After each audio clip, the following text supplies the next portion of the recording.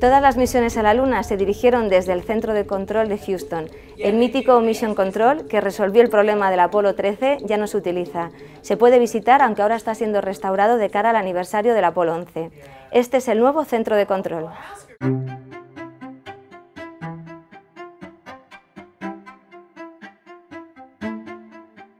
My name is Holly Ridings. I'm the Chief Flight Director at NASA here at the Johnson Space Center.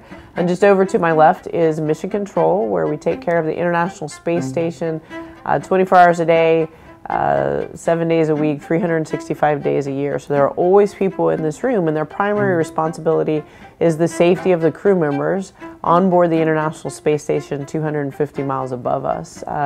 On a daily basis, we execute the mission. And so what does that mean? Each of our crew members has activities that they do on board the space station. Exciting things like science. They do a lot of health research. We also, of course, have to keep the station itself. We are finding something out.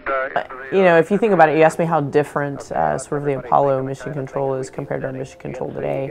You know, first of all, you think about the similarities, right? One of the great strengths of human spaceflight is the history and the tradition that NASA has brought, you know, through many years of how we take responsibility for the crew members. It's one of those things that's going to get us to the moon. And so we have a lot of similarities in terms of the expectations we have for the people. Even some of the console names are similar. But obviously, technology has advanced quite a bit since we flew Apollo.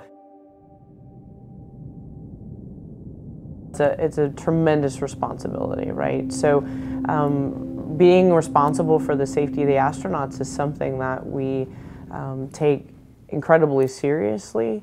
We have a tremendous amount of pride in our ability to take care of them and help them get home safely to their families. And so fundamentally working here is about loving to solve problems, complex problems of any kind. And so some days that's saving the crew on orbit when something's going on the space station, and some days it's things that are simpler.